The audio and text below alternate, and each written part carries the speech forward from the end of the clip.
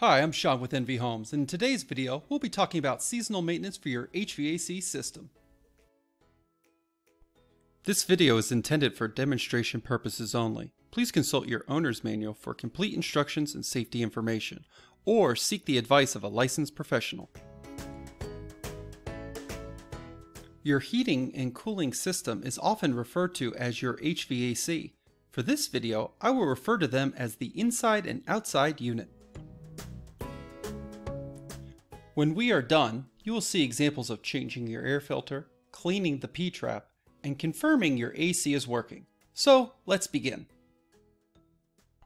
To conduct the maintenance, you will need the following items: a container, a funnel, replacement air filters, and a P-trap drain brush.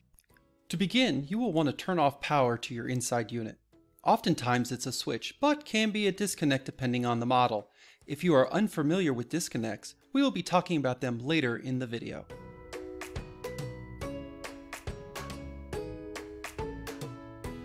Once the system is powered off, you will want to locate the filter cover. Please note that some homes have filters located throughout the home and not at the inside unit.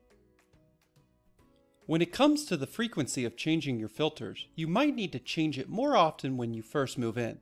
However, after 3 to 6 months of living in your new home, we recommend you follow the manufacturer's recommendations. When installing the new filter, always make sure that the arrows point towards the system. It is also a good practice to write the date on the filter that it was replaced.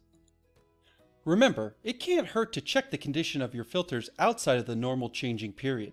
If the filter looks dirty or clogged, go ahead and change it. It's well worth the extra money to protect your HVAC system.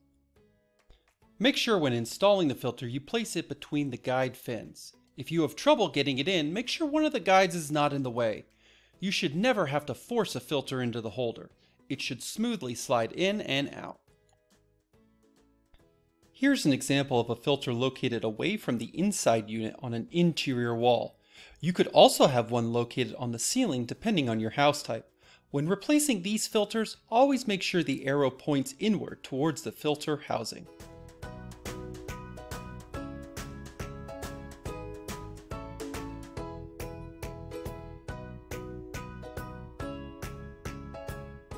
The next thing we need to do is clean the P-trap. This is very easy to do and just requires the right tools. Here you can see the P-trap brush, a regular funnel,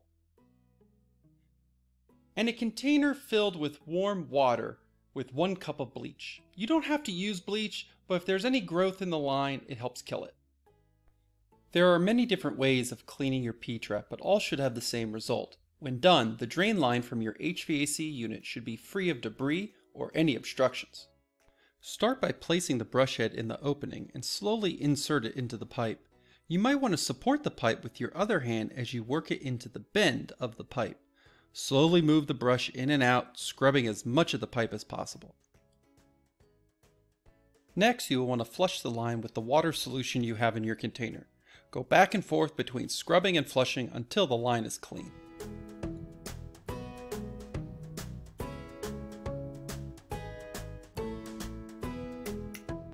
When cleaning the P-trap, try to get any area that dirt can settle. This would be the horizontal areas of the pipe. If possible, try to work the brush back towards the inside unit.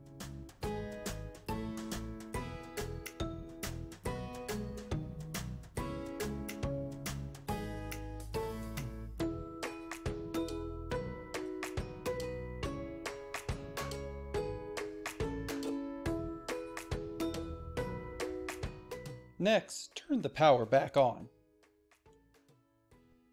Here's an example of a clear P-trap to show you what is happening in the line. Notice how there is a cloudy substance at the bottom of the pipe. Once water is added, notice how the substance is flushed out of the pipe. This is what should happen when you clean your P-trap.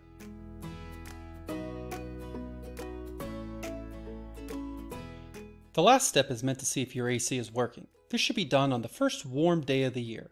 First, go to your thermostat and switch to the AC mode. Then, turn the temperature down 4 or 5 degrees below the current internal temperature of your home. This should signal to your system to engage your AC and start the cooling process. After about 15 minutes, go to a couple supply vents throughout your home and feel if the air coming out has a slight chill to it. It should not feel warm. Once this is confirmed, go ahead and switch your system back to the desired internal temperature at the thermostat. If you want a more robust inspection of your system before the summer months, or don't feel comfortable with some of the steps we reviewed, then we recommend you contact a local HVAC company to schedule this seasonal maintenance of your system. Thanks for joining us today, and be sure to check out some of our other home maintenance videos.